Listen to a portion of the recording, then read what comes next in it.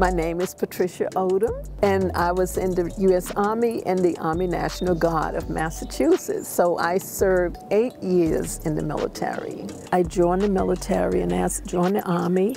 So sure enough, they gave me an opportunity to take on recruiting, to go out for training, and it was very drooling, a lot of work involved. So I did that, and next thing you know, about 2 months later, like, she's really good. So I stayed on for like 6 years. I had leaking problems that I even called the insurance, and they were like, I think you need a new roof. I was checking my email, and I had read what NEWPRO wanted to honor troops, but you had to apply.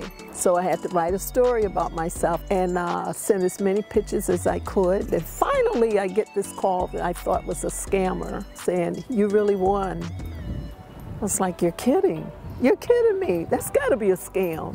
So as a result, I was so excited, so happy, because I've been wanting to put on a new roof for the past few years, but the monies just didn't play out the way I wanted it.